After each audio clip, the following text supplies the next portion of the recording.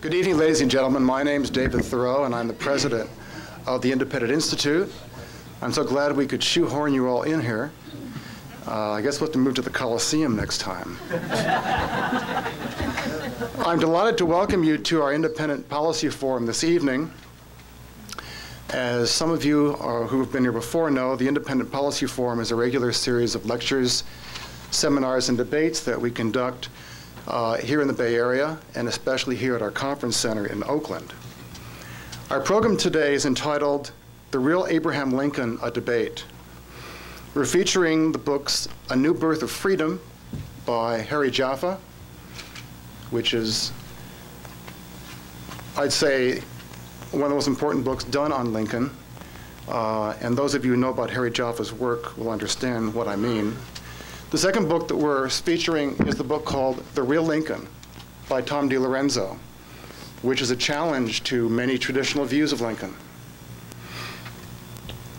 As many of you know, the Independent Institute regularly holds programs like this. We're also very grateful when we do that Robert Mondavi Winery is very kind to donate the wine that we enjoy. For those of you who are new to the Institute, in the registration packet, you'll find information about our program. The Independent Institute is a public policy research institute. We organize many conference and media programs. We sponsor many studies on major public policy research areas and economic and social issues. On our homepage, you can also listen to many of the transcripts and listen to many of the events from past Institute events. One of our publications is the quarterly journal called The Independent Review. This is the current issue. The cover story is on the coming destruction of medical privacy in the United States.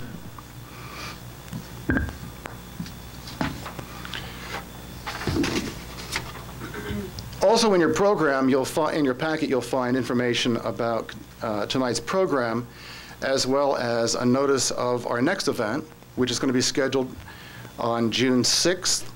It's called Big Brother is Watching. The speaker will be James Bamford, who's currently a distinguished visiting faculty member at the Goldman School of Public Policy at the University of California at Berkeley, and author of the new book, Body of Secrets, Anatomy of the Ultra-Secret National Security Agency. Many of you may be familiar with his earlier book called Puzzle Palace, also on the NSA, which broke a great deal of ground and surprised many people who didn't even know that the NSA existed. Also, you'll find in your packet information about our summer seminars for high school and college students. This year, we're holding 2 seminars. They're being co-sponsored with Holy Names College here in Oakland. The dates for those programs are July 17th to the 21st. Oh, I'm sorry, June 17th to the 21st. Carl Close is our academic affairs director. And also August 12th to the 16th. And students who participate can also earn a 1-hour college course credit in economics. And we hope that if you know young people, that you'll steer them that way. For this evening, we're quite pleased to have 2 top figures who will be discussing one of the most revered and derided figures in American history. Our program features 2 scholars who will discuss their books and differing views.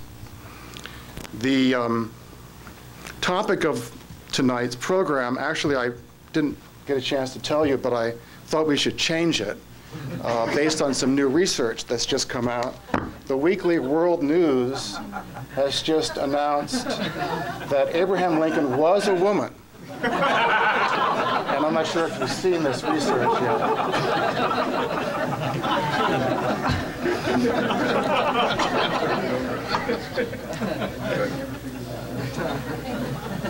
The significance of this is that Abraham Lincoln is one of the seminal figures in American history. And a popular publication like this can make mockery of him and issues, and it doesn't really affect the legacy and the ideas and the controversy that surrounds him. Most Americans, in fact, consider Abraham Lincoln to be the greatest president in history. His legend as a great emancipator has grown to almost mythic proportions as hundreds of books, as well as the Lincoln Monument in Washington, D.C., extol his heroism and so forth. The question is Lincoln's reputation deserved? In his book, Lincoln scholar Harry Jaffa argues that Lincoln was a model statesman who stuck by high-minded principles as he fought to promote liberty. Lincoln critic Thomas DiLorenzo argues that Lincoln was a calculating politician who waged the bloodiest war in American history, not to free the slaves, but in order to build an empire. Was Lincoln a great hero, or a villain, or both? Did he honor the promise of America, or did he betray it? So we're delighted to have these two scholars here with us. The format we thought we would use for the debate is that each of our speakers will speak for 30 minutes, followed by a 5-minute response, and then we'll open it up to questions from you in the audience. We also ask that the debate remain gentlemanly, no kicking, biting, spitting.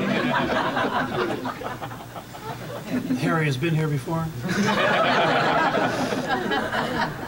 Our program is a battle of ideas, and it's between two men of goodwill who incidentally both share the abolitionist tradition of ending slavery. So I'd like to introduce our first speaker. I'm very pleased to introduce Harry V. Jaffa. Harry is the Henry Salvatore Professor of Political Philosophy Emeritus at Claremont McKenna College and Claremont Graduate University. He received his PhD from the New School for Social Research. He's been a fellow of the Ford, Rockefeller, Guggenheim, and Earhart Foundations. In addition to his most recent book, A New Birth of Freedom, he's the author of the most widely, perhaps the most influential single book on Lincoln and the Lincoln-Douglas debate called The Crisis of the House Divided. His other books include Equality and Liberty, The Conditions of Liberty, of Freedom, Storm Over the Constitution, Thomism and Aristotelianism, and many others. It's a great pleasure to introduce Harry Jaffa.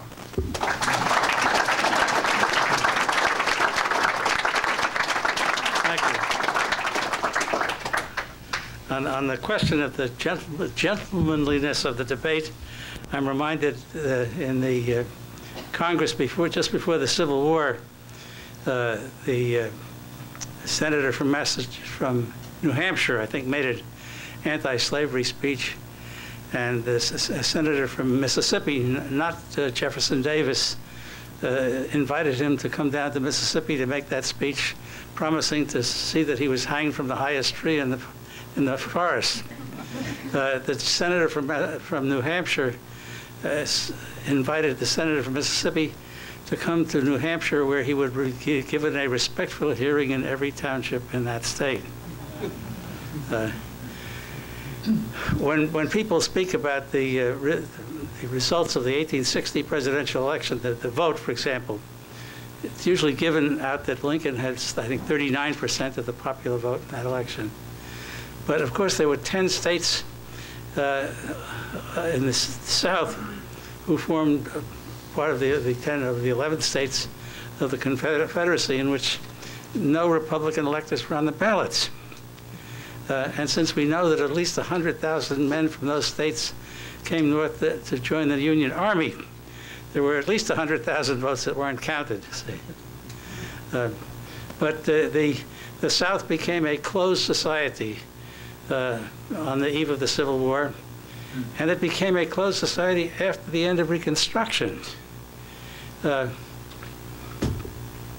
One of the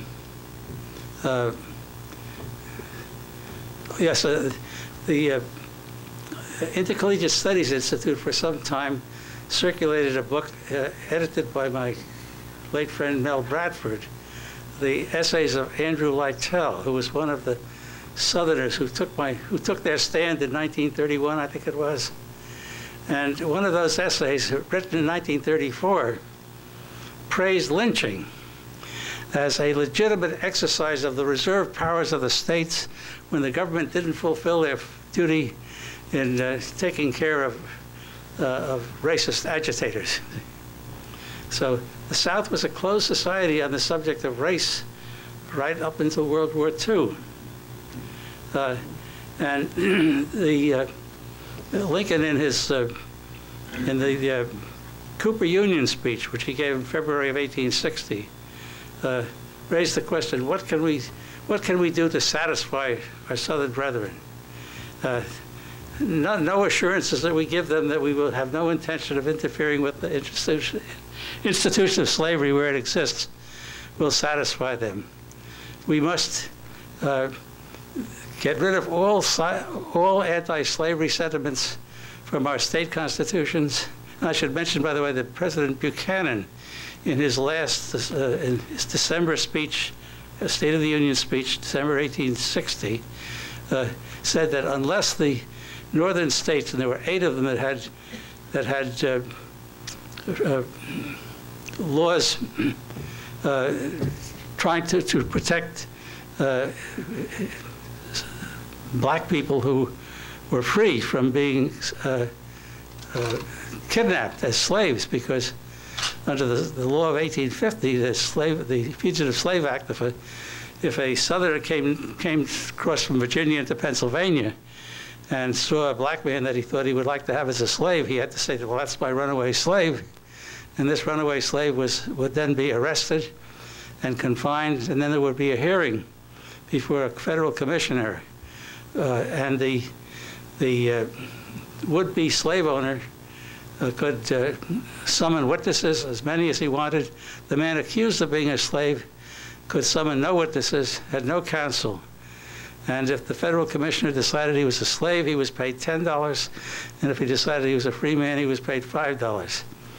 It's hard to imagine any law passed in either Nazi Germany or Stalin's Russia which was more inconsistent with the principles of civil liberty than the Fugitive Slave Act. Lincoln, as we know, supported that act as part of the Compromise of 1850, but in his inaugural address, he mentioned several respects in which that law should be modified so that it would be consistent, at least, with the principles of civil liberty. But that was the temper of the country and the different relationship between them towards the attitude, towards the institution of slavery. Now, my friend Tom DiLorenzo here thinks that slavery was not the real issue in the Civil War, that it was the Whig economic program, tariffs, banks, tariffs, internal improvements, and what he calls corporate welfare. And he thinks that the slavery question was really only a sham, which was not the real question. It was not the real thing at issue between the sections. Well, it's very strange for anybody reading the Lincoln-Douglas debates to find that the subject of tariffs is never mentioned. The only time the word is used, I think, is when Douglas says that the tariff was one of the questions that the two parties used to discuss, but the only subject discussed in the Lincoln-Douglas debates was slavery in the territories. And it's important to understand the sequence of events and the ideas that accompanied that sequence of events that led up to the Civil War. And the subtitle of my new book is Abraham Lincoln and the Coming of the Civil War. And I believe I've discussed the question of the nature of secession and the role of secession in that crisis, I believe, more thoroughly than I think has ever been discussed before. Tom DiLorenzo, in his book, thinks that the right of secession is, and the right of revolution, that's a semantic difference. Well, it was not a semantic difference. It was a fundamental difference. The right of revolution is referred to in the Declaration of Independence when it says that whenever any form of government becomes destructive of these ends, meaning the security of life, liberty, and the pursuit of happiness, the people have a right to alter or abolish it and institute new government, such as to them shall seem most likely to affect their safety and happiness.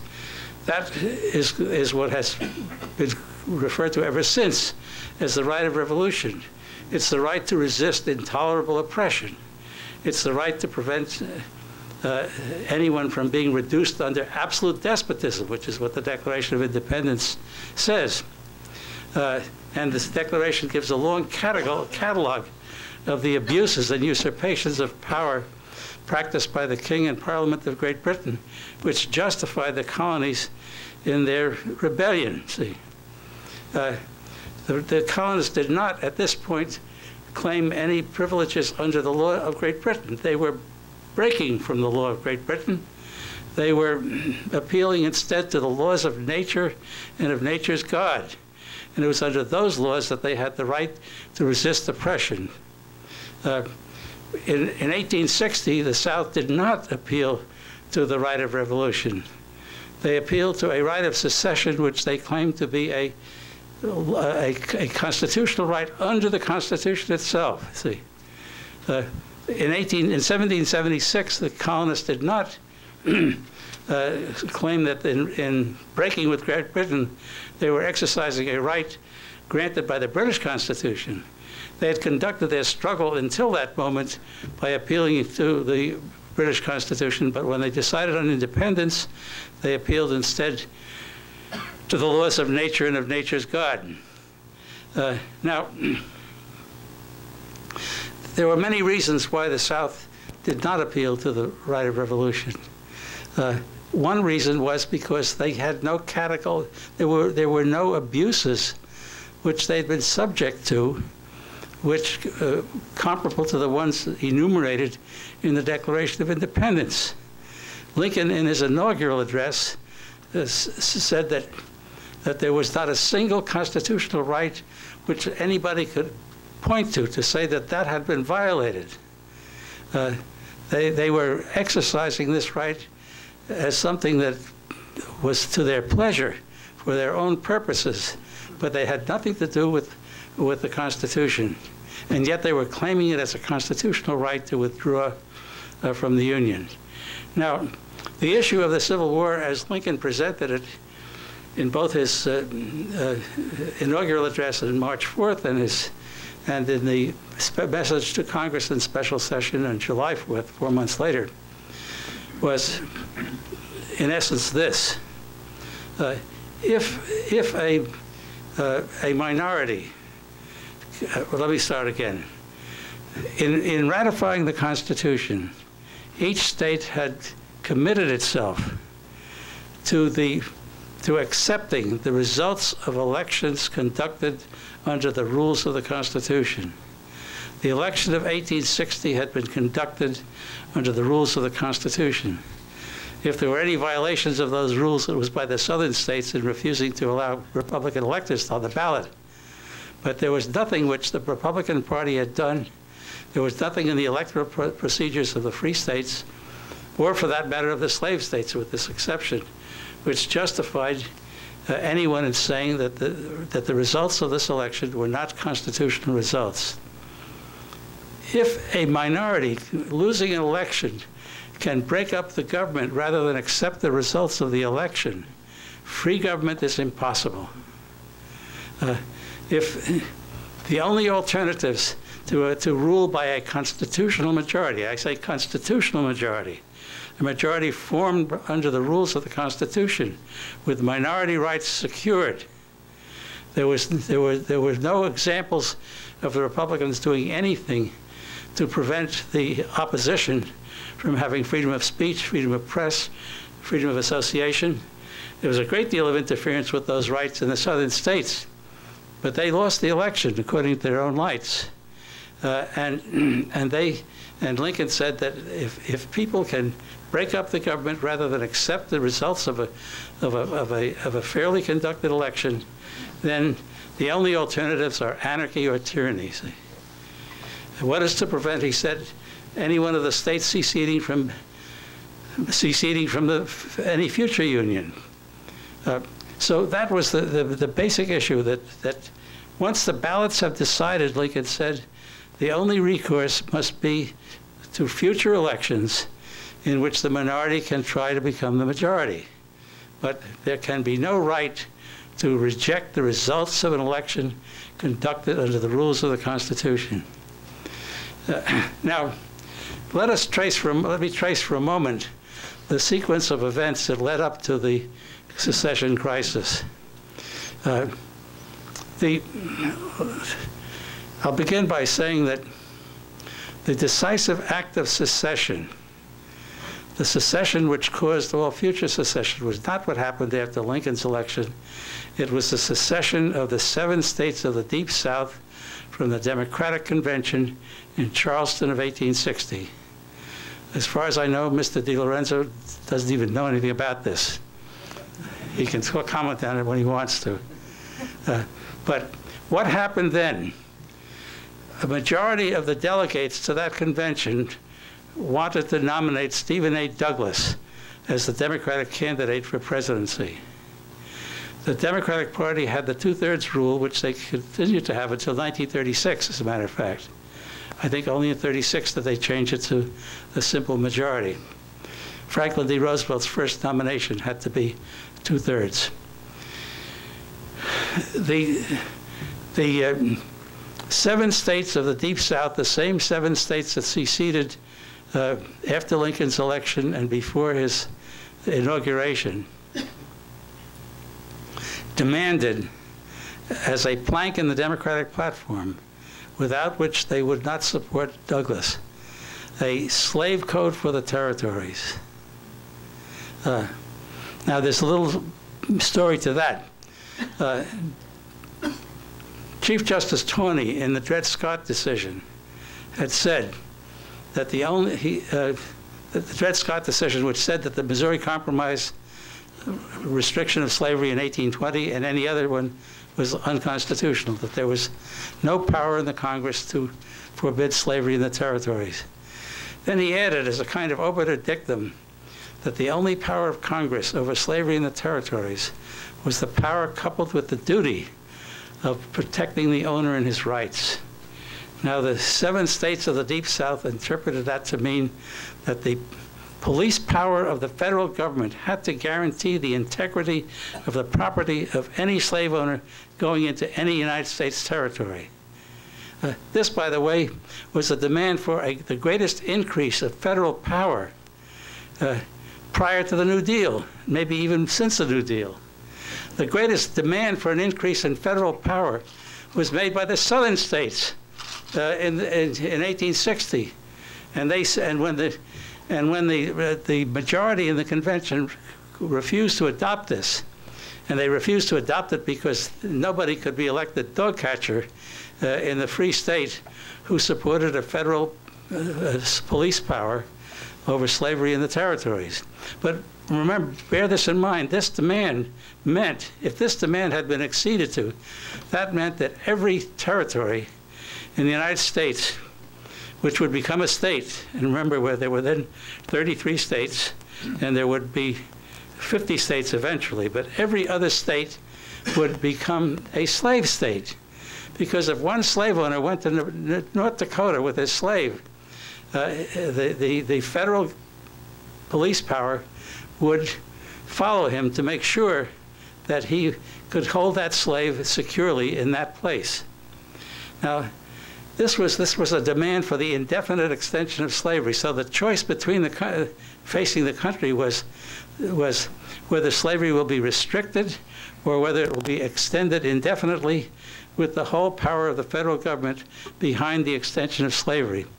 And what this could mean is illustrated by what happened in 1854.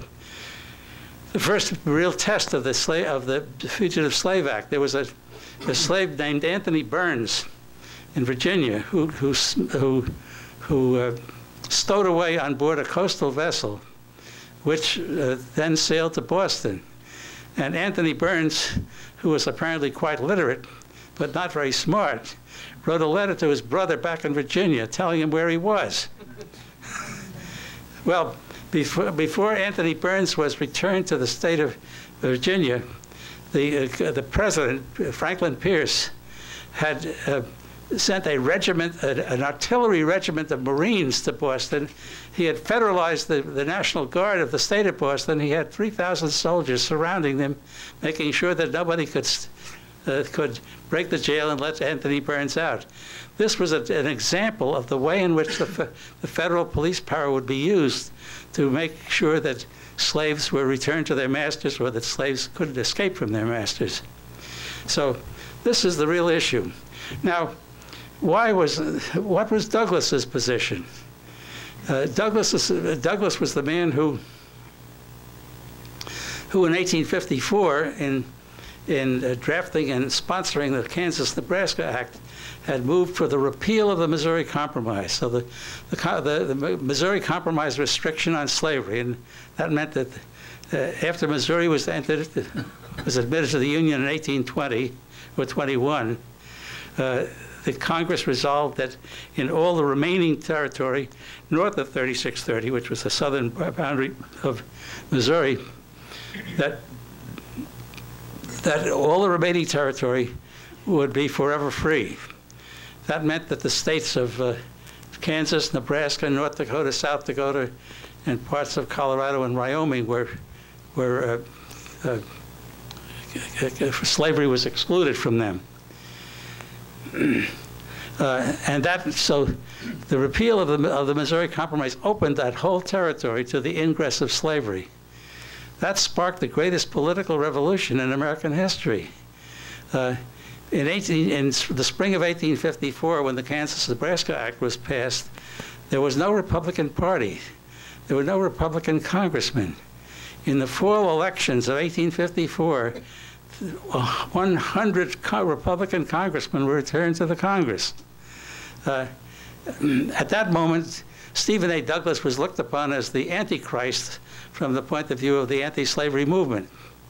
3 years later, in the contest for Kansas, when the administration, headed by James Buchanan now, tried to railroad through a constitution called the Lecompton Constitution, which would have made Kansas a slave state, but on the basis of a phony vote, Douglas, sticking to his popular sovereignty doctrine, which meant that the people of the territory in a fair vote would decide for or against slavery. That was the way in which he replaced the Missouri Compromise restriction. It opened slavery, but it said that the decision in each territory would be made by the people in that territory on the basis of their preferences. Well, the administration led by Buchanan, who came from Pennsylvania but was one of the famous dough-faced presidents, that's a northern man with southern principles, Douglas became the leader of the Republicans in the struggle in Congress to defeat the Lecompton Constitution, and he succeeded. And from becoming the Antichrist of the anti-slavery movement, he became the savior. And many people in the Republican Party wanted the Lincoln and the Republicans in Illinois to support Douglas for re-election. That was a decisive moment in Lincoln's career, and that's what the situation he faced when he got up to give his House Divided speech in June 16th of 1858. It was a crisis of his own career. It was also, in my opinion, the gravest crisis this country has ever faced, because the greatest danger to the future of the country came not, I think, from the pro-slavery argument, but from the morally neutral argument of Douglas. And that's a long story, and you'll find it all spelled out in great detail in my book, which I hope you will read with great care. But in the Lincoln-Douglas debates, Lincoln accomplished something almost miraculous. That is to say, what he had to do was to fight off the challenge of Douglas from the Republican side, and at the same time drive a wedge between Douglas and the Southern Democrats. I compared his achievement in that to Stonewall Jackson's Valley Campaign, where Jackson fought two federal armies, beat them both, and kept them close to Washington while he joined Lee before Richmond for the final battle of the 7 days. It was a case of tactical and strategic cleverness and profundity, which is unrivaled in I think almost perhaps in world history. Lincoln's last words in the Lincoln-Douglas debates were, he challenged Douglas. If Douglas accepted Dred Scott, in Dred Scott, the Chief Justice had said that the right to own slaves is expressly affirmed in the Constitution. And Lincoln said it was implied but not expressly affirmed. the argument against any restriction on slavery was that any right expressly affirmed in the Constitution takes precedence of any law or regulation in any jurisdiction, whatever. Remember the Supremacy Clause in Article 6 of the Constitution says that this Constitution and the laws and treaties made in pursuance thereof are the supreme law of the land, anything in any law or constitution of any state to the contrary notwithstanding, see. And Lincoln pointed out that this argument, which the court applied to the territories, could also equally well be applied to the states.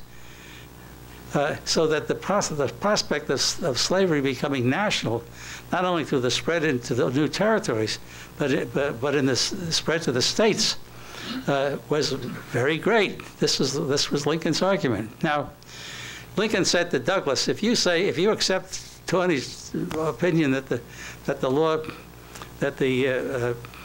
slavery is expressly affirmed in the Constitution is true, then you are under an obligation to give the slave owners the rights, the implementation of this right. A parallel case of the parallel example was the Fugitive Slave Act. Article 4 of the Constitution says any person held to service or labor in any state escaping to another state shall not be discharged from such service or labor, but shall be returned to the one to whom the service or labor is due. This is the Fugitive Slave Clause of the Constitution. Now, the clause of the Constitution doesn't say how this right is to be enforced, but it says it shall be done.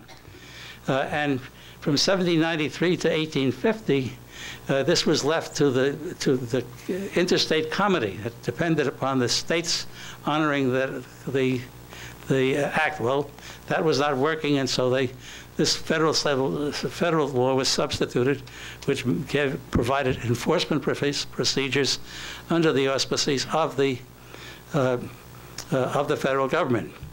And Lincoln said, if you believe that in the Fugitive Slave Act being required by Article 4, you must also believe that the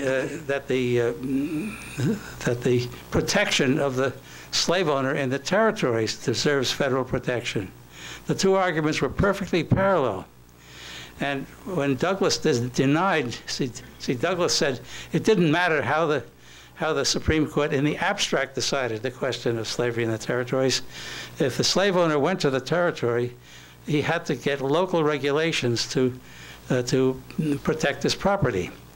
And Lincoln said that by your own argument, if the local regulations are not forthcoming, you must support the federal enforcement.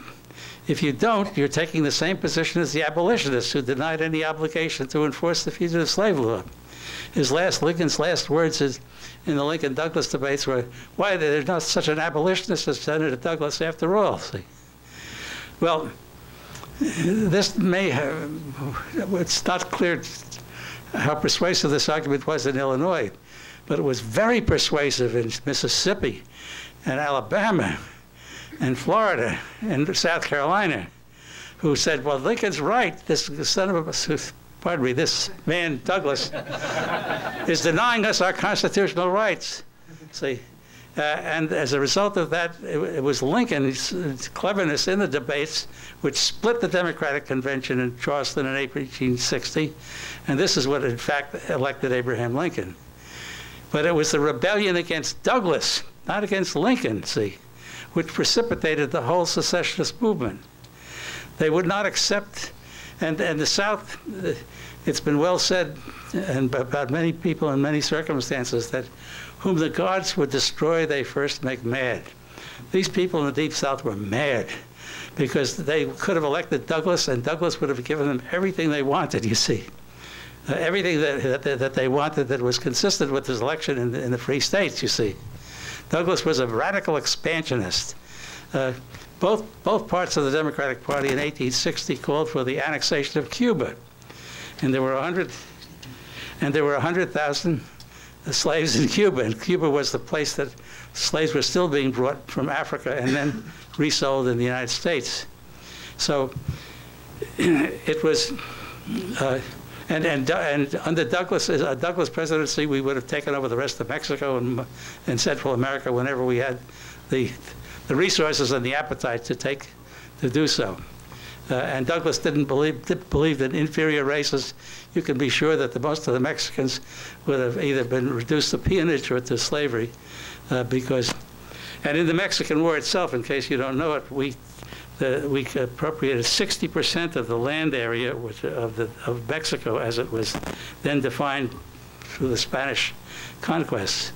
So we increased the size of the United States by 40% and reduced Mexico by 60%. And so the appetite for slavery expansion and the possibilities were almost endless. And Douglas would have done these things, but he couldn't subscribe to the slave code. And on that basis, they seceded, and that split the Democratic Party, and that elected Abraham Lincoln. Now, Lincoln's position was consistent throughout the debates. A great deal is said, Dr. DiLorenzo says it, but it's been said countless times before, that Lincoln used racist language in the debates. That's not true. What Lincoln said was that what he argued for in the debates was a recognition of the natural rights of black people. When Douglas said that the people of Nebraska are good enough to govern themselves, they certainly are good enough to govern a few miserable Negroes. And Lincoln replied by saying, I doubt not that the people of Nebraska are as good as the average of people elsewhere. What I say is that no man is good enough to govern another without his consent. That was the line he took, and he did not try to settle the matter of what would be done if universal emancipation came. No intelligent politician tries to raise questions which will divide his followers. He tries to take positions which will unite his followers. And Lincoln did the best that anybody could have possibly done to unite his followers on questions of principle, which applied directly to the great issue of public policy, which at that time was slavery in the territories. Well, I think my time is up. So.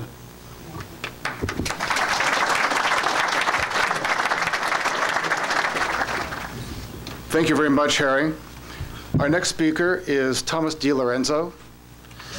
Tom is professor of economics in the Selinger School of Business and Management at Loyola College in Maryland. He was also a Garvey Fellow, a program that the Institute runs for graduate students and junior faculty members.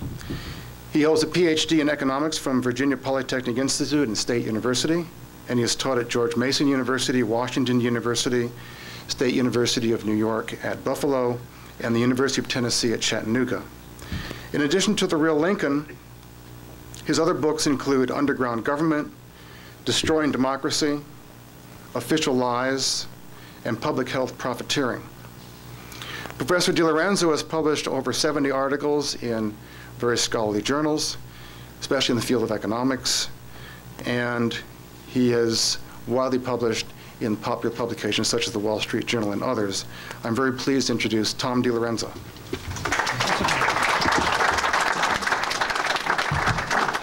Thank you, David. I hope I'm half as bright as Harry when I'm his age. He's got 3 or 4 years on me, but I hope when I'm his age, I'm still standing up here giving very articulate and brilliant speeches like he does. And I certainly agree with him on Lincoln on cleverness and profundity. It's kind of pathetic that in my lifetime, I think of the best politician as a politician is Bill Clinton. I despise Bill Clinton, but as a politician, he's the best. And to compare, and when I think back of Abraham Lincoln, brilliant man, cleverness, profundity is right. You read Lincoln's speeches, then read Bill Clinton's speeches, and it's just horrible. But that's what we live with today. I'm going to tell a slightly different story about Lincoln, and I call him in my book the political son of Alexander Hamilton, because for most of his career prior to becoming president, he was a Whig, and he was an ardent follower, ardent promoter of the Whig economic agenda. And from the time of the founding of the Republic, and certainly until the war, there was the big debate between the Jeffersonians and Hamiltonians. Hamilton wanted a much more highly centralized state. For what? Well, primarily for economic planning. He was a protectionist. He wanted a high tariff. He wanted a central bank, and so-called internal improvements, government subsidized road building, canal building, and so forth.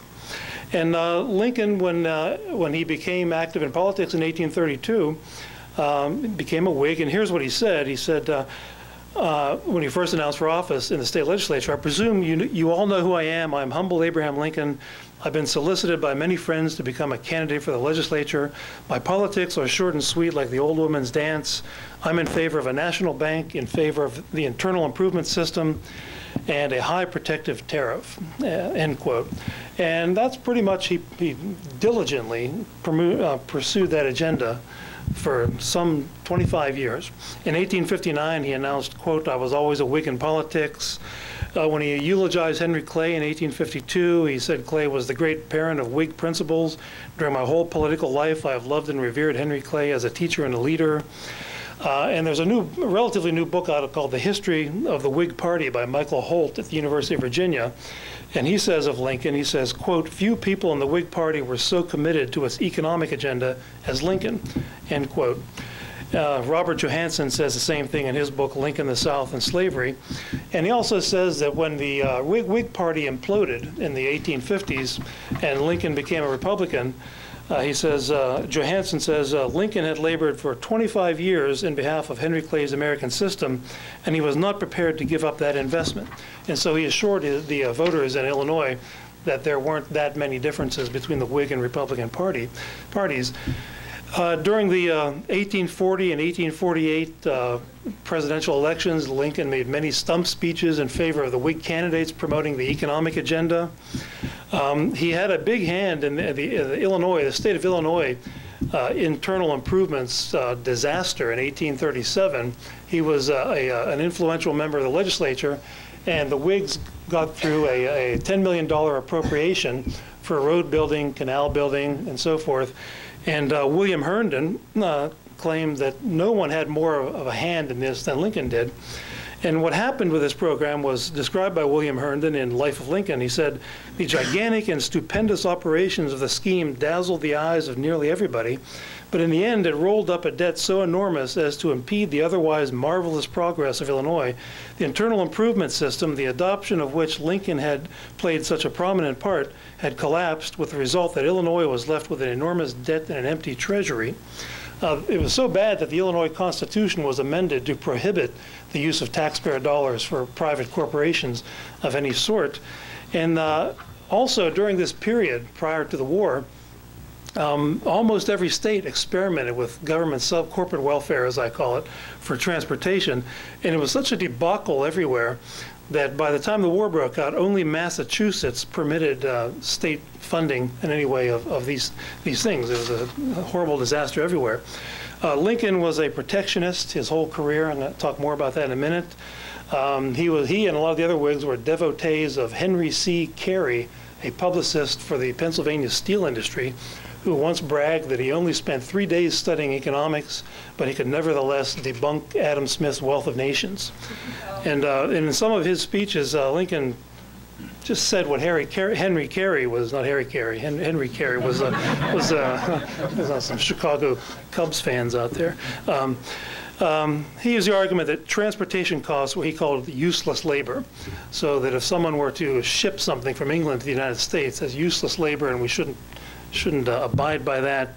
In one speech, he said that if it were up to him, the only things that would be allowed into the country as imports were things we did not make here. If we did not grow coffee here, that's okay, bring the coffee in. But if we made steel here, no steel, don't bring steel in. So he was an ardent protectionist his whole career. He once said that his aspiration in his early days was to be the DeWitt Clinton of Illinois. And DeWitt Clinton was the governor of New York who got the Erie Canal passed and is credited with introducing the spoils system to America. This was a big debate in the early part of the 19th century, the internal improvements debate. Thomas Jefferson's Secretary of the Treasury, Albert Gallatin, wrote up a huge central plan. It reminds me almost of sort of a Soviet central plan when you look at it, to build roads and canals all over the place. Jefferson said, you can't do that unless you amend the Constitution. James Madison, the very last thing he did as president was to veto an internal improvements bill because he said he could see nowhere in the Constitution where there was the right to spend tax dollars on a private corporation. James Monroe did the same thing, as did Andrew Jackson. On the other side were Hamilton, John Quincy Adams. John Quincy Adams, after he left office, in a letter said that one of the deepest regrets he had was not being successful in putting an internal improvements program in. And he blamed what he called Jefferson's blighted breath, and he blamed it on the sable genius of the South, as he said, Calhoun. And then of course Lincoln picked up this mantle after Henry Clay, the mantle of what I call corporate welfare. Now this system was called the American system. Henry Clay called this combination of economic policies the American system. And economists, though, call it mercantilism. It was sort of the old system from Europe, or a close connection between government and business, where the government would dispense favors to special friends in business in return for their political support, protectionist tariffs, corporate welfare, inflationism through central banking. In fact, you can argue that many of the people who came to America fled that corrupt high tax system. Edgar Lee Masters, not one of Harry's favorite authors, I'm sure, had a description of Henry Clay's economic system that I think has it on the money, and the Clay-Lincoln system. He said, Henry Clay was a champion of that political system which doles favors to the strong in order to win and to keep their adherence to the government. His system offered shelter to devious schemes and corrupt enterprises. He was the beloved son of Alexander Hamilton, with his corrupt funding schemes, his superstitions concerning the advantage of a public debt, and a people tax to make profits for enterprises that cannot stand alone. His example and his doctrines led to the creation of a party that had no platform to announce, the Whig Party, because its principles were plunder and nothing else. And I think that's pretty accurate. It was a special interest program. Now, the importance of the tariff. As I said, Lincoln, among the things his whole career they did was he was an advocate of protectionism.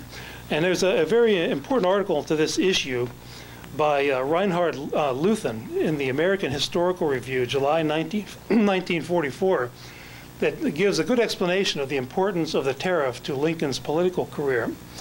And it starts out by noting how in the election, Pennsylvania had the second highest number of electoral votes, and its issue was a protectionist tariff. And the Pennsylvania Republican Party made it known that anyone who wins Pennsylvania must sign on to a protective tariff.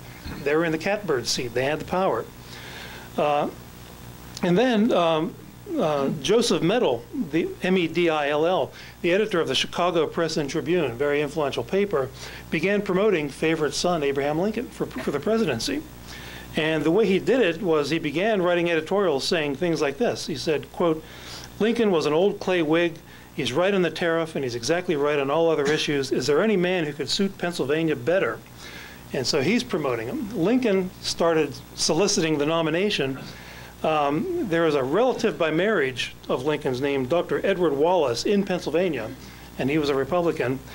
And he wrote a letter to his brother, who passed it on to Lincoln, inquiring as of what are Lincoln's views on the tariff. And Lincoln wrote back on October 11th, 1859. He said, "My dear sir, your brother, Dr. William S. Wallace, showed me a letter of yours in which you kindly mention my name, inquire for my tariff views, and suggest the propriety of my writing a letter upon the subject. I was an old Henry Clay tariff Whig. In old times, I made more speeches on that subject than any other. I have not since changed my views." End quote. So Lincoln is establishing his bona fides as a protectionist here. And at the Republican Convention of 1860, Luthen writes about a first-hand account of what happened when the tariff plank was adopted. He said this, quote, "The Pennsylvania and New Jersey delegations were terrific in their applause over the tariff resolution, and their hilarity was contagious, finally pervading the whole vast auditorium. It was a big deal." Pennsylvania went for Lincoln. They voted for Lincoln, and he won Pennsylvania. And by winning Pennsylvania, that certainly was a huge help in his winning the election.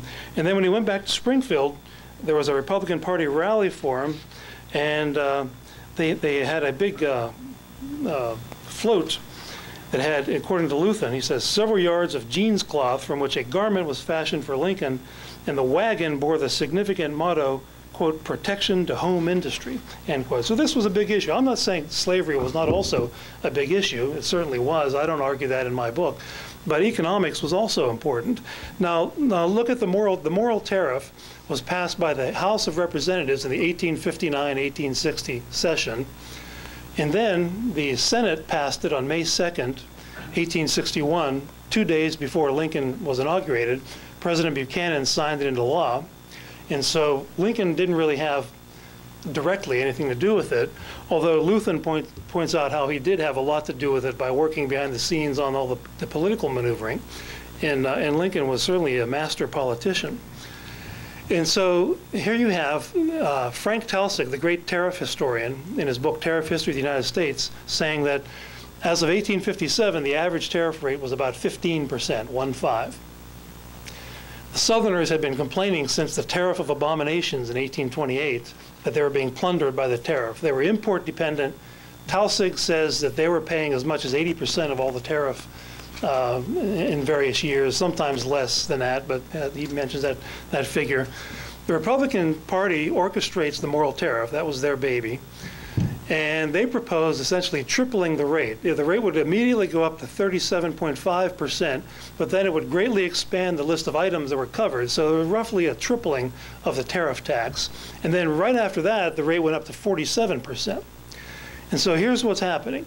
The Southerners have been complaining for decades that they're being plundered by the tariff. They're paying most of it, and most of the money is being spent in the North. The Republicans come in and say, we're going to triple that. Lincoln is expected to enforce it. He makes his first inaugural address on March 4th, and he says this, quote, the power confided in me will be used to hold, occupy, and possess the property and places belonging to the government, and to collect the duties and imposts. But beyond what may be necessary for these objects, there will be no invasion, no using force against or among the people anywhere, end quote. So the way I read that, he says, as long as you collect this triple tariff rate, there will be no invasion. But if you do what the South Carolinians did to Andrew Jackson and nullify it, that is, say we're not going to collect it, there will be an invasion. He promised an invasion over the tariff. After he was elected, Senator John Sherman was quoted in David Donald's book, Lincoln Reconsidered, of why Senator John Sherman thought Lincoln was elected. And he said this. Senator John Sherman is better known for being the author of the Sherman Antitrust Act. He was the brother of General William Tecumseh Sherman, influential member of the Senate during the war and for 30-some years after. Here's what he said. Those who elected Mr. Lincoln expect him to secure to free labor its just right to the territories, to protect by wise revenue laws the labor of our people, to secure the public lands to actual settlers, to develop the internal resources of the country by opening new means of communication between the Atlantic and the Pacific, end quote. David Donald, in his book, says, let me translate this from the politician's idiom into plain English. And how David Donald translates that is this. This is David Donald, the Pulitzer Prize-winning Lincoln biographer. And it's a great book. I recommend it to everybody. That David should be selling it here.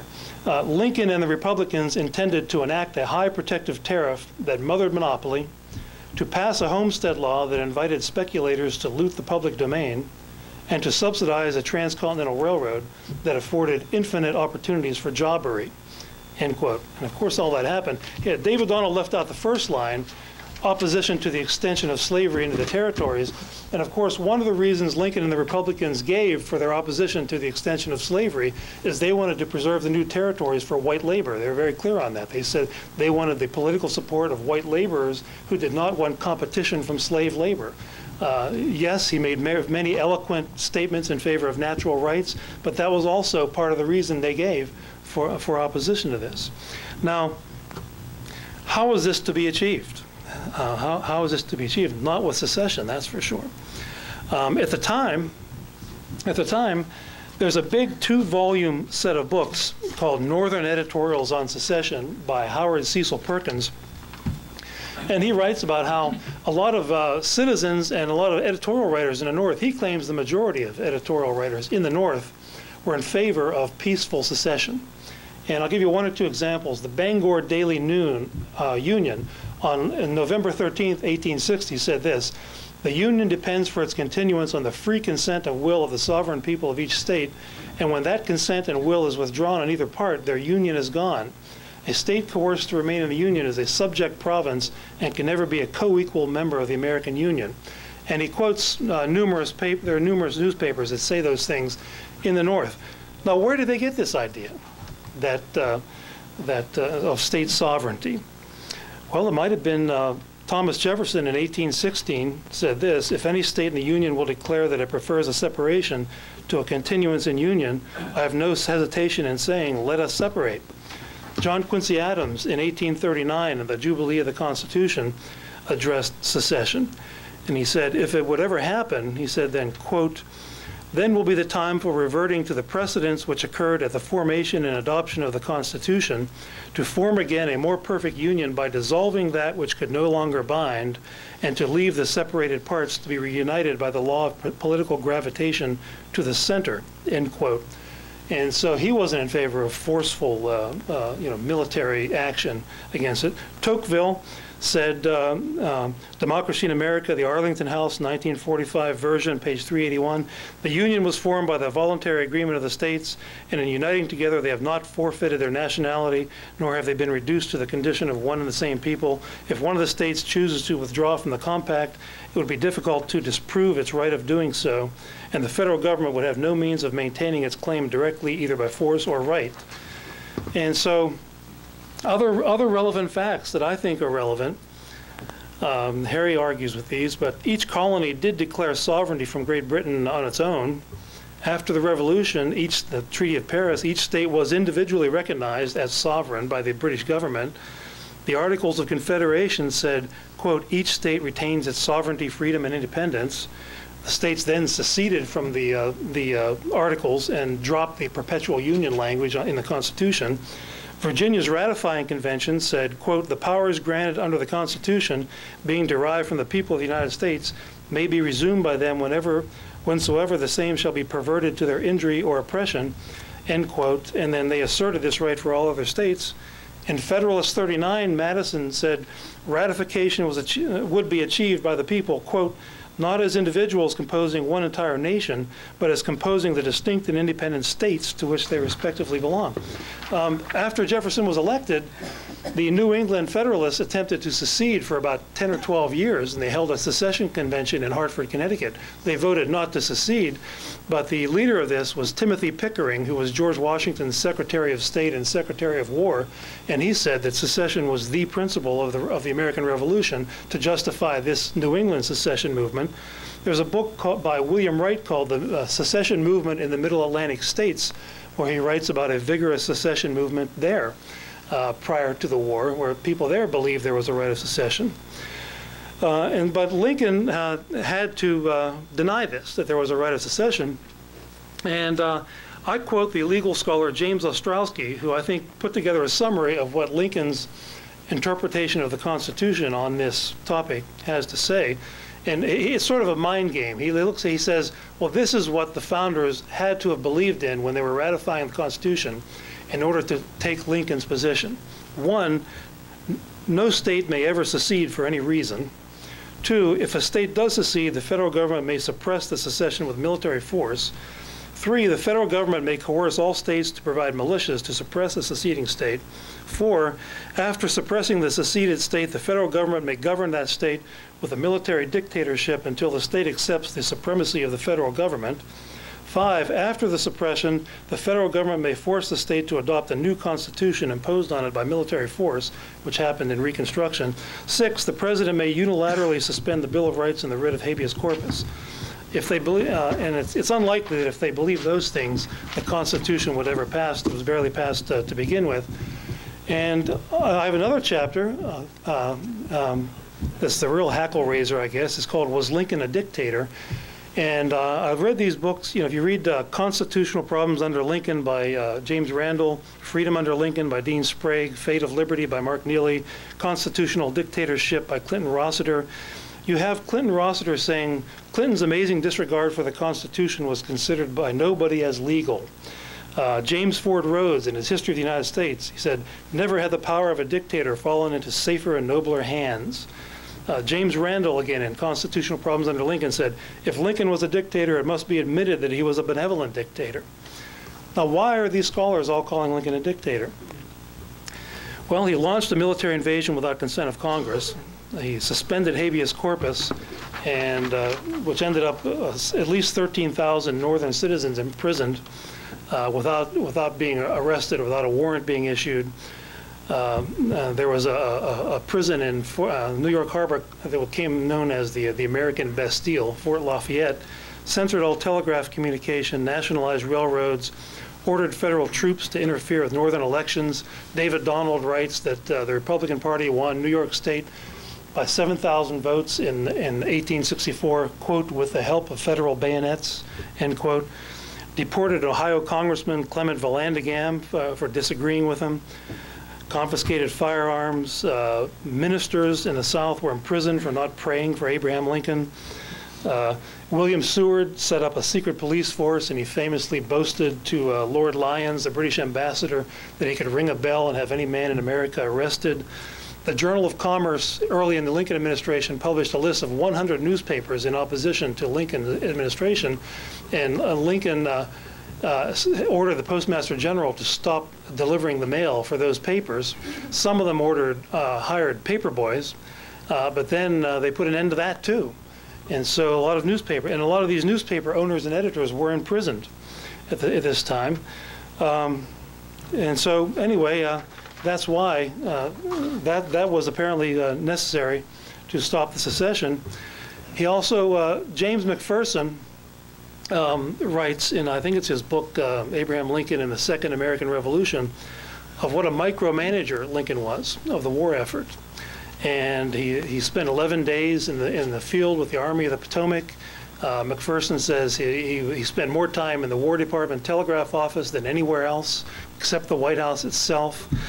Stephen Oates says pretty much the same thing, that he was very hands-on, and that he knew all about what Sherman was up to and what Sheridan was up to. And I don't have much time left, but in the interest of saving time, I argue in my book that there were incidents of waging war on civilians at the very beginning, 1862, 1863. The town of Randolph, Tennessee was burned to the ground because Confederate sharpshooters were shooting at Union ships, and they couldn't find the sharpshooters, so they retaliated by burning the town. And this sort of thing went on the whole time. And so in one of the latter chapters of my book, called The Great Centralizer, I write about how all of these economic things were achieved in the first 18 months of the Lincoln administration. The tariff was essentially tripled and remained that high for decades after the war ended. The internal improvements, Leonard Curry in his book Blueprint for a Modern Society says that there were, quote, no more constitutional scruples. That is, for 70 years there were constitutional arguments against corporate welfare. No more. This was gone. Nationalized money supply at last. Senator John Sherman again, as a result of the National Currency Acts and the Legal Tender Acts, he said this: these will nationalize as much as possible, even the currency, so as to make men love their country before their states. All private interests, all local interests, all banking interests, the interests of individuals, everything should be subordinate now to the interest of the government, end quote. Senator John Sherman.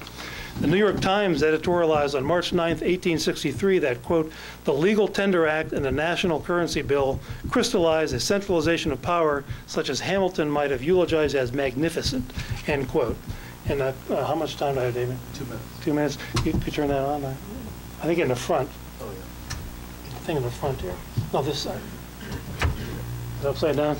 In one question I ask here, in terms of the cost of the war, 620,000 deaths in a population of 30 million people. If you standardize that for today's population of roughly 280 million, that would be the equivalent of about 5.5 million deaths, or 100 times the number of Americans who died in Vietnam.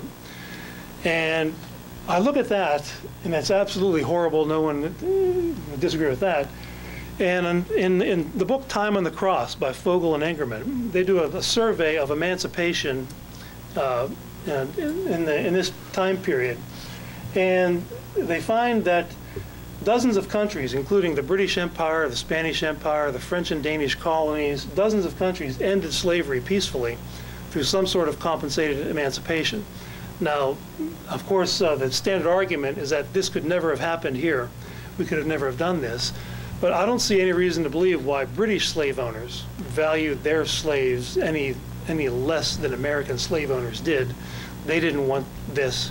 The British government paid them off 40 cents on the dollar. It might not have been possible in 1861, but I think in terms of the sheer amount of the death and the total destruction of the economy of the country, North and South, the North took a huge economic hit as well as the South because of all the disinterrupted trade. The one big quandary is why didn't we do what every other country in the world did during the previous 50 years that ended slavery and ended peacefully through compensated emancipation. Final thing I'll say is that some of the great classical liberals, or Lockean liberals, if you will, at the time, were not on Lincoln's side. Lord Acton wrote a letter to Robert E. Lee on November 4th, 1866, and said this: "I saw in states' rights the only availing check upon the absolutism of the sovereign will, and secession filled me with hope not as a destruction, but as a redemption of democracy. I deemed that you were fighting the battles of our liberty, our progress, and our civilization, and I mourn for the stake which was lost at Richmond more deeply than I rejoice over that which was saved at Waterloo."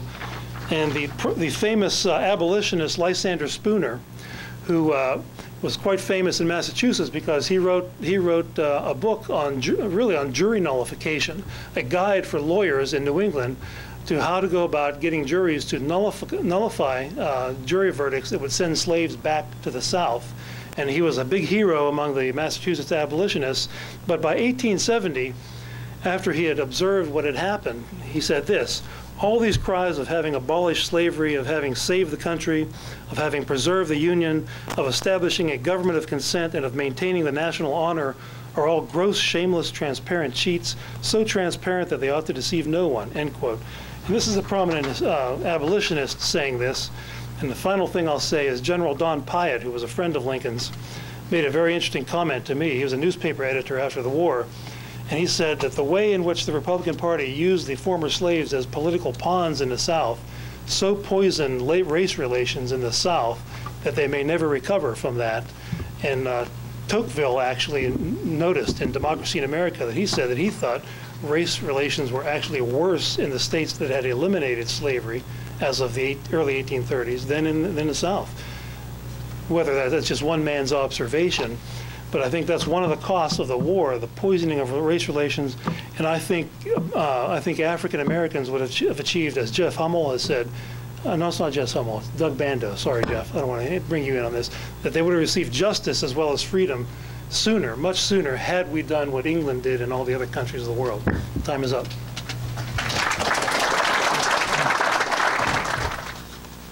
Okay, we have 5 minutes each for our speakers to respond or make additional points, and we'll start with Harry.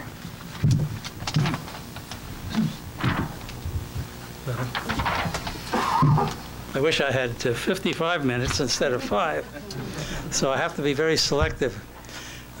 First of all, on the question of the tariff, it may come as news to Professor DiLorenzo that the protective tariffs were first instituted by Jefferson and Madison, not by the Hamiltonian Party. Hamilton tried to get the tariffs, but he was not successful. And the reason why the protective tariffs first entered our system in the wake of Jefferson's embargo, which put the New England shipping interests out of business. And it was so the first protective tariffs were put in by I think in Madison's administration, and supported by John C. Calhoun, who agreed that at that time it was owed to the New England people to give them their infant industries protection, because they had been put out of business by the embargo and later by the War of 1812 conducted under Madison's administration. Madison, by the way, had opposed both the bank and tariffs when Hamilton was Secretary of Treasury. He signed into law the second Bank of the United States and endorsed the tariff, said that it had been ratified by the people in subsequent elections, so he reversed his position on that. What happened in 1828 is also a very curious fact. 1828 was a crucial moment in the history of the tariff because the national debt was just being paid off. And so the income from the tariff would produce a surplus in the Treasury. And at that time, there was a great fear that a surplus in the federal Treasury might be used to buy slaves, to buy the freedom of slaves. So the slave issue really underlay the tariff issue. But it also happened that in the committee which was scheduling the tariffs, the people in South Carolina and I think other Southerners, they moved to raise the tariffs to this abominable level on the assumption that they would be voted down on the floor of the House. And they got fooled by that. Instead of being voted down, it was voted in. But they were hoist by their own petard. I'm not saying that, but in 1833, in the crisis over nullification, the tariffs were compromise was reached. The tariffs were reduced. Jackson's force bill was repealed, and so there was a peaceful resolution of that. The question, I myself believe in free trade, and would be glad it could be implemented whenever possible. But in the actual conflict that led to the Civil War, we had two obstacles to free trade, and I ask you to think which one of them was the greater obstacle. One was the tariff, and the other was slavery. Don't we hear nowadays objections on the part of the labor unions to importing goods from China, which is made with slave labor?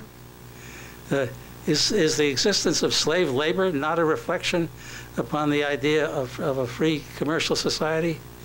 Now, it's absolutely true, and I agree with Professor DiLorenzo, that the Republican Party could never have been successful without the support of the tariff interests involved. The Free Soil Party and the Liberty Party were anti-slavery parties, which were, you might say, pure in their principles, but they had no chance of being successful on a national basis. It was the addition of the tariff interest which gave the Republicans the ability to carry their anti-slavery program into action. And it's in that light, I think, that you have to look at the whole question of the tariffs.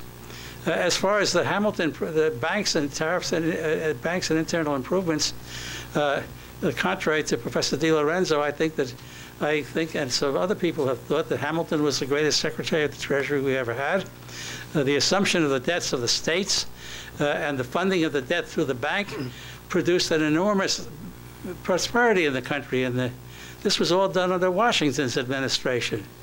And if you want to speak of Federalists and people supporting the Federalist economic agenda, the first one of them was George Washington.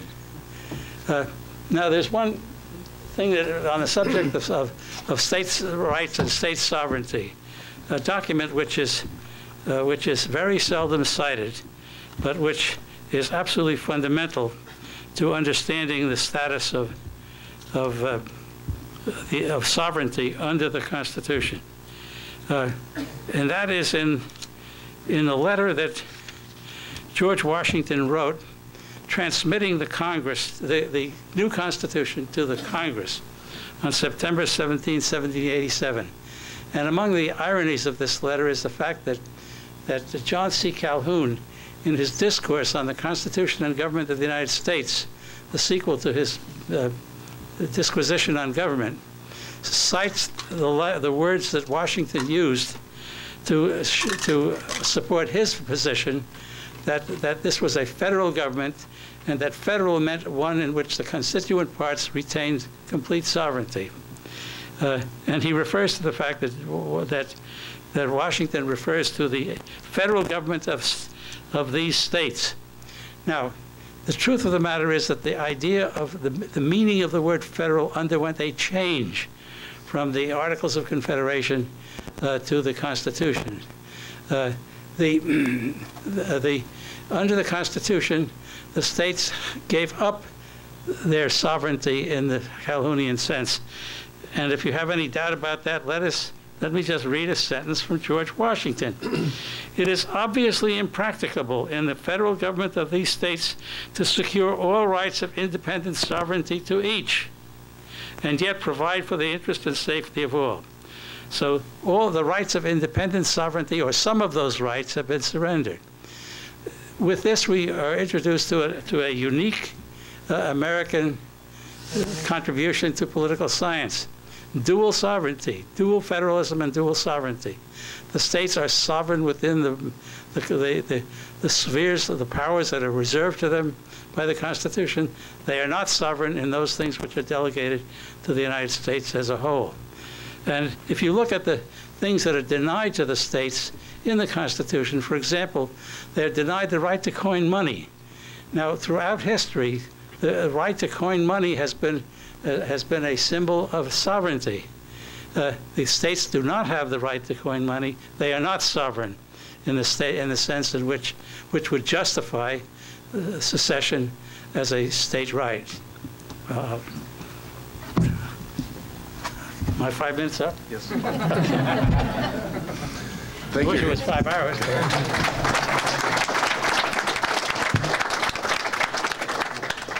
We'll have time during the Q&A to pursue more of this as well. And now Tom has his 5 minutes. Well, I wouldn't argue that two wrongs make a right. I would argue that Jefferson, that's one of the dumbest things he did, was the embargo. So if he was a protectionist in his early days, that's shame on him. I wouldn't defend him just because he's a Southerner or anything like that. It's the matter is liberty to me. And the same goes with Madison or Calhoun or anybody else. And as far as anti-slavery, I'd just like to mention that I think that as far as the Republican Party's anti-slavery position, well, as Harry mentioned, Lincoln supported the Fugitive Slave Clause. And, that's precisely why William Lloyd Garrison, the greatest abolitionist, the banner of his newspaper, declared that he advocated secession of the northern states from the Union, precisely because it would eliminate the Fugitive Slave Clause. It wouldn't be a matter anymore, and it would greatly have increased the cost to the slave owners of capturing their own runaways. And I think it was a brilliant thing on his part that he understood that this would undermine and ultimately destroy slavery. But Lincoln supported that in his first inaugural. He certainly did. And also, among the reasons he gave for being anti-slavery, quote, was one, free labor. It was labor market protectionism, economics again. He clearly said that they wanted to secure the new territories for free labor, for white labor that wouldn't compete with slaves for jobs. And the second reason, another reason he gave, was the 3/5 clause of the Constitution artificially inflated the congressional representation of the Democratic Party, because it said that for every 5 slaves, you could count that as 3 people for purposes of determining how many members of Congress would come from each state. And in one of his speeches, he compared Maine and South Carolina and said that because there were so many slaves in South Carolina and they were counted in this way, South Carolinians had more votes than the people in Maine did in Congress. And so that wasn't a moral argument. So they weren't entirely moral arguments that the Republicans were making when we use the language anti-slavery. And Henry Clay, I quote him as saying, after the Tariff of Abominations was renegotiated and whittled down in 1833, that he threatened to defy the devil himself, as he put it, to raise the tariff rate once again in the 40% range. He was furious about that. But maybe that's all I'll say for now, and we'll have questions. Yeah.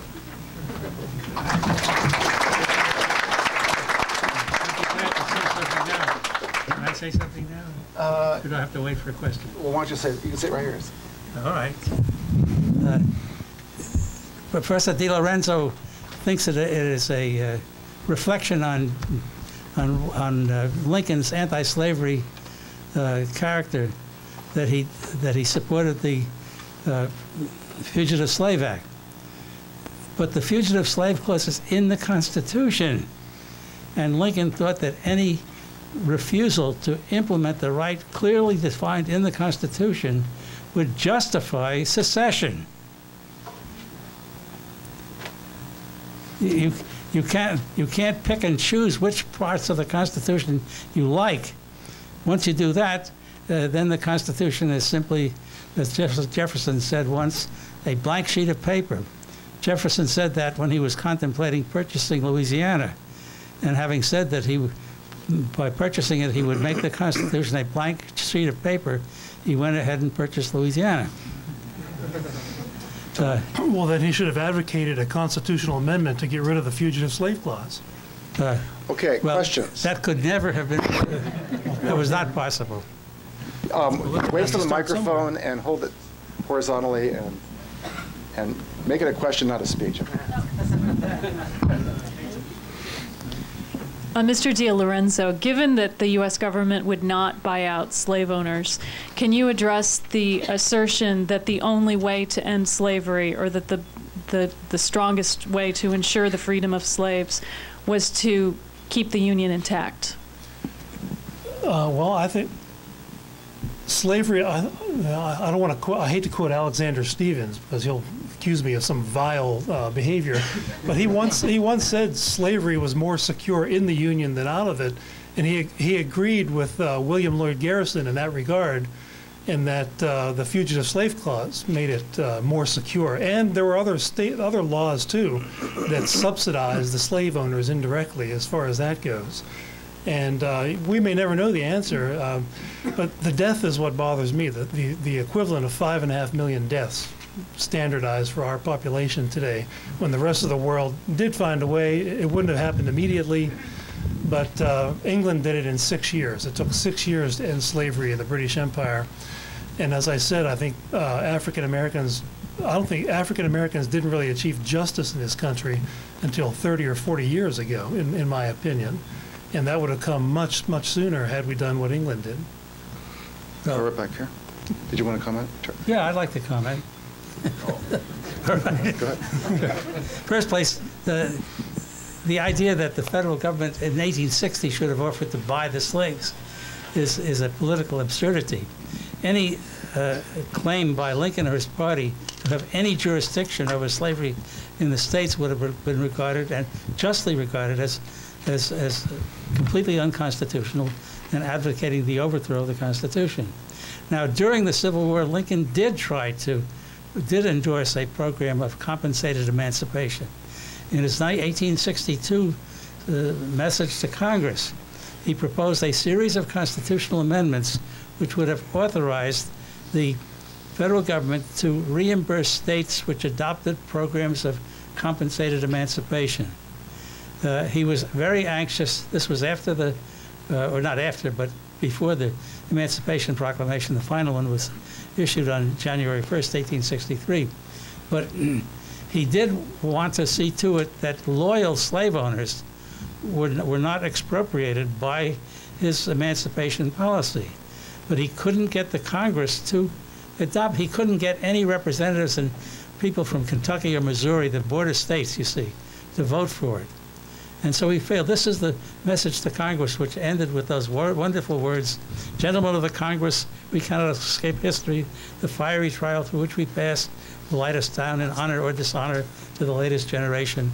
We shall nobly save or meanly lose the last best hope of earth." Well, it failed.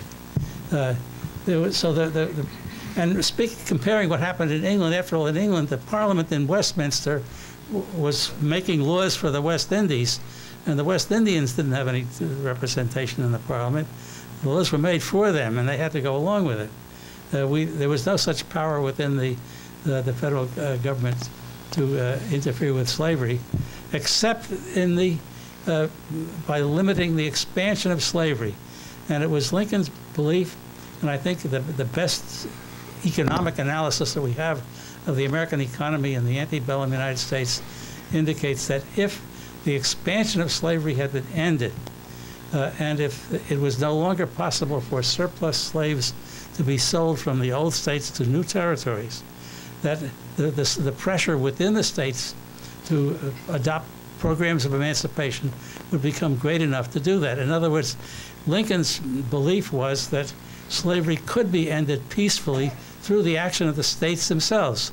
It couldn't be done through direct intervention by the federal government, but it could be done within the states themselves. And after all of the states north of the Mason-Dixon line had adopted plans for emancipation. Slavery was lawful in every one of the 13 colonies and the 13 states which were part of the declared their independence. By the way, Professor DiLorenzo is absolutely wrong in saying that the 13 states were recognized as independent, separate sovereignties. They were not. In 1826, Madison and Jefferson together, in making rules for the University of Virginia, resolved that the first of the documents which should be studied by the law faculty in the University of Virginia was the Declaration of Independence as the act of union of these states. The Declaration was a declaration of separation from Great Britain and union with each other. And the resolutions of the state legislatures or state revolutionary colonial legislatures on the road to independence, they almost all of them passed resolutions calling for independence and for union. But all those same resolutions said that in the Declaration of Union, the internal police of each colony should be recognized as binding. In other words, the origins of American dual federalism is to be found in the resolutions of the revolutionary assemblies authorizing the Continental Congress to declare independence. They declared independence and union together, and there was never any time in which any state was acted on the international sphere, having diplomatic relations, and the Constitution itself forbids each state to have any diplomatic action on the. It could not act independently of the other states in the international arena. Tom, you had a really quick. You have a really quick. Really quick. I actually did reread the Treaty of Paris where I came out here, and it does list each state by name in the Treaty of Paris, and also Lincoln's emancipation in the border states proposal. He's called it a war measure, not an emancipation measure, and he combined it with deportation. Any of the freed slaves would be deported to Central America, Africa, or Haiti, and that was his career-long position, was colonization. He took that from Henry Clay, and so he combined it with deportation. Okay, right here. Dr. Jaffa, I want to ask you this. You are an opponent of legal positivism in most of your writings. I remember during the Bork nomination you made very big point of this, and yet you constantly uphold the Constitution as kind of sacrosanct as opposed to the natural rights tradition that is enunciated in the Declaration of Independence. Now, if we do have unalienable rights to liberty, as the Declaration proclaims, then why does it matter so much to you that the Constitution somehow does not sanction secession? I, as a free person from a free country, ought to be able to leave if I choose and take whatever is mine with me. And if a whole bunch of people want to join me, we ought to be able to do that because we have a natural right, an unalienable right to our life, liberty, and our pursuit of happiness. Yeah, okay. All right. Is that for me or him? Well, it was addressed to me, so we have these unalienable rights, and in the exercise of these same inalienable rights, we agree with each other to form civil governments. See, and Madison has an essay on sovereignty, which is a sort of simplified repetition of John Locke's argument in the second chapter of the second treatise. Should I stand up? No, you're fine. You're fine. You're fine. Just They stand can up. hear you. Okay. They can hear you. This thing works. If the people in this room were not citizens of the United States, if they were not citizens of any state, or of any sovereign government, and if we decided that we needed to, for our own protection, first beginning with safety, and September 11th told us why we need each other for the sake of safety, For the sake of our safety, we need to have a government. And that government, for our agreement to form a government, we have to recognize, each one of us, that the right to life and to liberty and property of each one of us shall be protected by this government. There's no one of us can say that he deserves protection for the government to be formed, but not somebody else, or that somebody is entitled to more protection than anybody else. Anybody who demands more protection from the government than his fellow citizens won't be accepted as a fellow citizen. But once we have reached this agreement, and we then elect a government, and that government functions to, the election for that government is one in which there is freedom of speech, freedom of press, freedom of association, so that it is a legitimate government, then that government commands our obedience. We have no right to reject our duty to obey because we don't like the result of the election, provided the election is conducted fairly and constitutional rights are observed. You cannot have free government if you cannot bind the people who participate in the government to accept the results of the election. And that flows from the exercise of our unalienable right to life that enables us and justifies us in forming legitimate governments. When those governments are formed, we cannot reject them because we don't like the results. Tom, did you have it? Let's let some more people ask questions. Sure. I've talked a lot. Right in the back. A lot of hands. This is a question for both of you. Was it the consensus of the members of the Constitutional Convention that the Articles of Confederation had failed, and that when they entered into the Constitutional Convention, that they were surrendering voluntarily and knowingly surrendering their sovereignty in order to form a new constitution? The 43rd Federalist deals definitively with this question. There was no question, but the Constitutional Convention, simply as a convention, had no authority of any kind. It did not form a government, but it said that the ratification of 9 states shall then bring this new government into existence. The Congress of the Confederation transmitted the results of to the country. The ratifications took place, and the government came into existence. I don't know what Tom? Well, Virginia, New York, and Rhode Island asserted the right to secede from the Union as a condition of ratifying the Constitution, and they asserted that right for the other states as well, and they were allowed into the Union after doing that, and so that is one thing that happened. Now, one other thing I wanted to mention was that is absolutely wrong. You're just flat out wrong. I quoted the Virginia. I quoted the Virginia thing in my. They did not speak of secession as a lawful right under the Constitution. Sovereignty. It was sovereignty. It was an exercise of the right of revolution, which they had recently exercised under the British Constitution. But you simply stubbornly refused to recognize there's a difference between secession as a constitutional right and revolution as a natural right. I disagree with that. I know you're wrong. Plain language. I think you're wrong. I think you're wrong. You're just wrong. You don't know what you're talking about.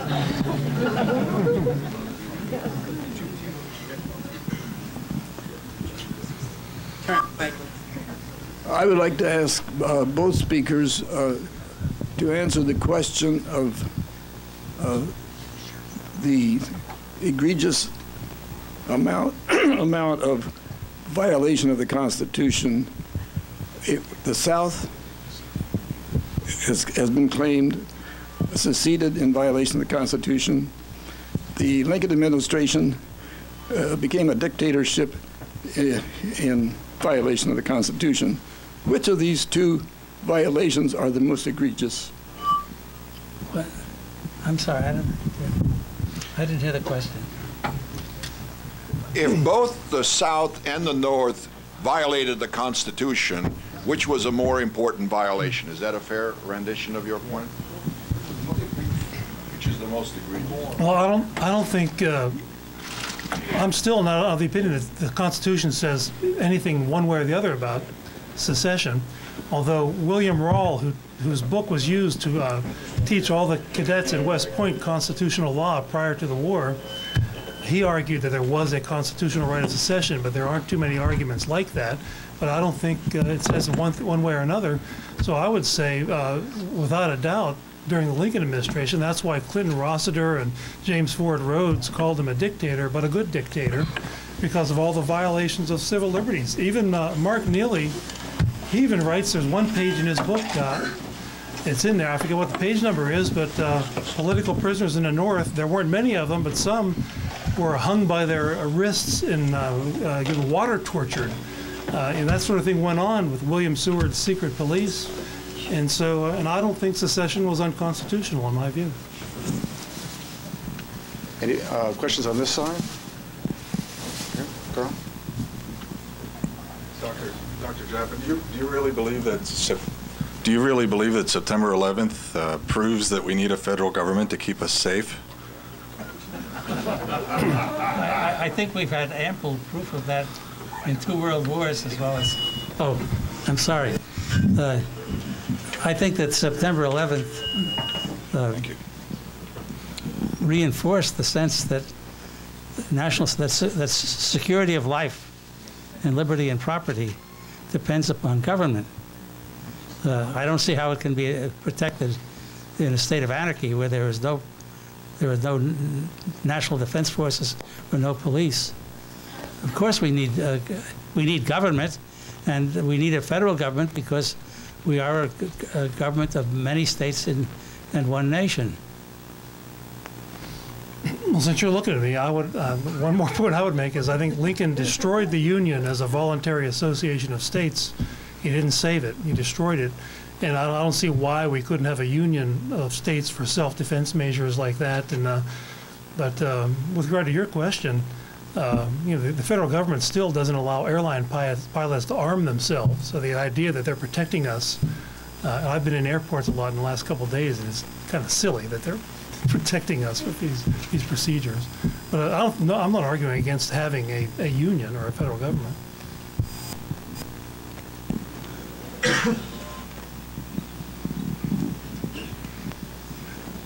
My question is also for Professor Jaffe, although I'd like to give Professor DiLorenzo a chance to comment on it also if he'd like, since I think most of the questions have been going to his opponent here. But in your closing remarks, Professor Jaffe, you mentioned that you thought Lincoln supported the Fugitive Slave Act because he didn't want to pick and choose from the Constitution because that would have ended up justifying secession.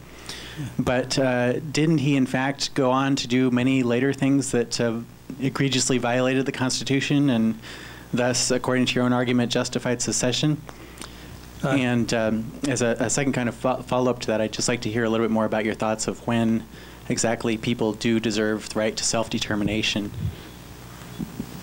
Well, in the first place, I deny that Lincoln acted unconstitutionally at any time during the Civil War. It was a civil war. There were traitors in the midst of all of the free states. The possibility of recruiting soldiers and keeping them from deserting. There was lots of desertion on both sides in the Civil War, and it just happens that there were more Confederate soldiers executed for desertion than there were Union soldiers. But there was plenty of executions on both sides. It was a terrible war, and nobody's. But the idea that the cost of the war is due to Lincoln is simply absurd. It was a terrible war because the country was deeply divided, and the question of the future of the nation, whether or not it would be based upon principles recognized as principles of individual liberty, or whether or not slavery would become, whether the idea of one race dominating another race and would be accepted as a means for governance. Let me just read one short statement here that might interest you. Since the Civil War, in which the southern states were conquered against all historical logic and sound sense, the American people have been in a condition of political and popular decay. The beginnings of a great new social order based on the principle of slavery and inequality were destroyed by that war, and with them also the embryo of a future truly great America. That has been the position of defenders of the Confederacy, from Alexander Stephens to Thomas DiLorenzo. The man who said that was Adolf Hitler. Did you have anything you want to say? Anything I want to say? Well, I knew. Now I know where Harry's getting his political philosophy. Well, from the anti-Hitler school? I don't believe anything Hitler says, but if you want to quote him in your book, go right ahead. I look forward to the next one. Okay, way in the back. Professor DiLorenzo, it really bothers me as a libertarian that you call yourself a libertarian and then claim to support states' rights. I think the essence of libertarianism is denying that states have any rights. So I want to know how far do you want to take this? You've spoken in support of states' rights and asserted that peaceful secession and nullification are the only means of returning to a system of government that respects rather than destroys individual liberty. So I want to ask you this question. Now, the Confederate States, of course, they seceded to preserve slavery. We know that because the Mississippi Declaration of Secession said that our position is thoroughly identified with slavery, the greatest material interest in the world. What I want to know is how far, you obviously support secession for slavery, black slavery, but I want to know, suppose one group of states wanted to secede to establish a society that, say, is based on the ritual kidnapping and raping of 9-year-old white girls. Would you support that as a state's right, or do you draw the line at some point between that and Negro slavery? Is that a step up or a step down from the Hitler comment? I'm not sure. Well, on the issue, yeah. Well, as I mentioned, as I discussed in my book, the Deep South, slavery was the issue. That's when they seceded, but the Upper South, when Virginia voted on the secession first, they voted 2-1 against it.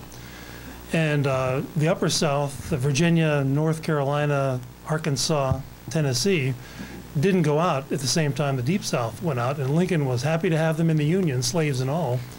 And so it's a little more complicated. They changed their vote after Lincoln launched an invasion of their sister states. And so I think slavery was more of an issue. It wasn't a zero issue in the Upper South, but it was more of an issue, like you said, in Mississippi and places like that. So, but I don't think it's accurate to say that it was the sole issue in states like Virginia, because they voted to stay in the Union. Just limit your answer to Mississippi then. Would Mississippi been okay to secede to establish a society that based on the kidnapping and ritual rape of 9-year-old? I'm not going to answer crazy hypotheticals like that. I would say if a state has a right to secede, if a right to secede exists, a right to secede exists, even if slavery was the issue, and we should have diligently worked to get rid of it peacefully. But no, I'm not going to answer crazy hypotheticals, child rape. One thing I should mention is both of our speakers are dedicated to the abolitionist idea. They have different ways they think it could be best achieved. So just to clarify that. Other questions?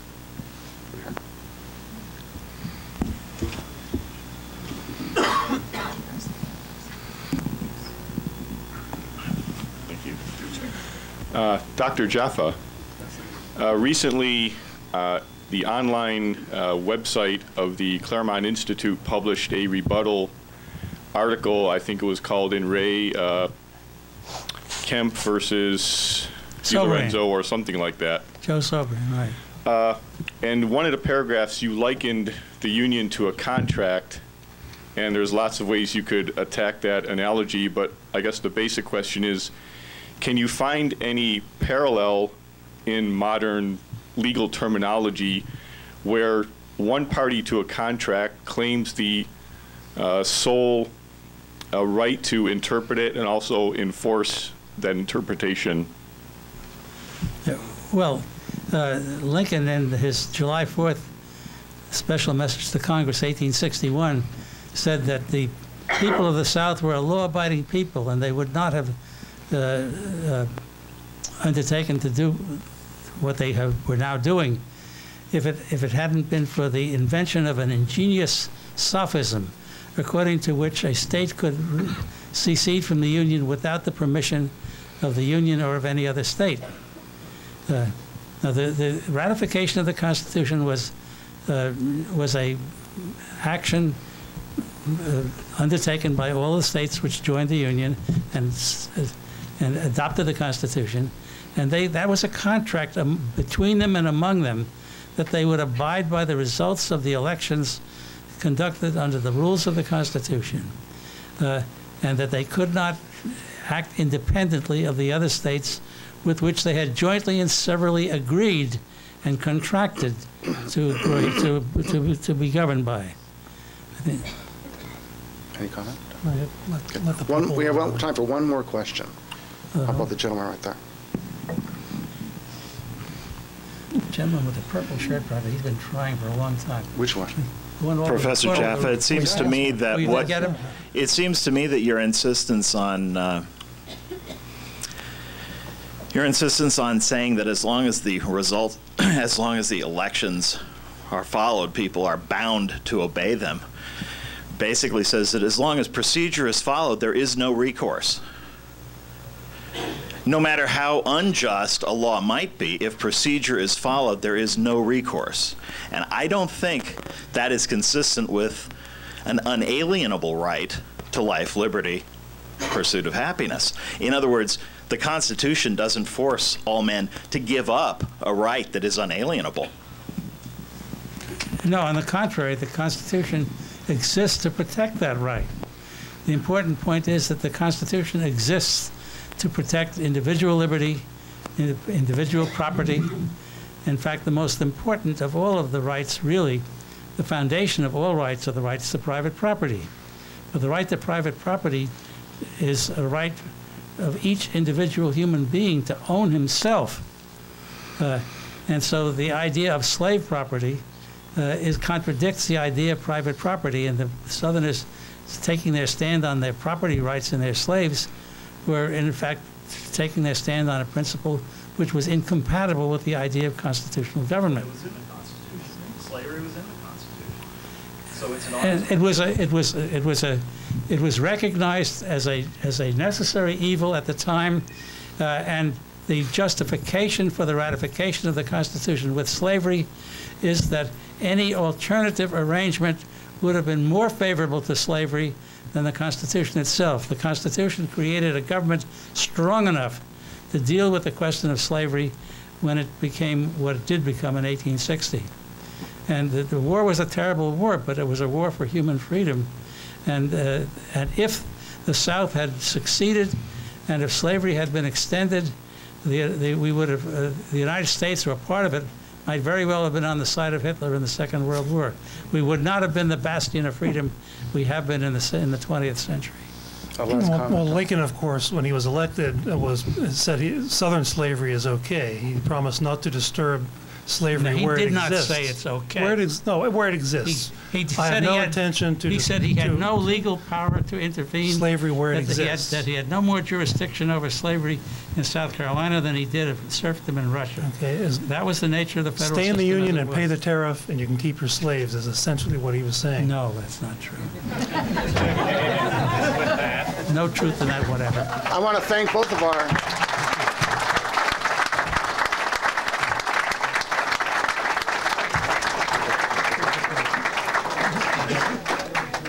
I want to thank both of our speakers, Harry Jaffa and Tom DiLorenzo.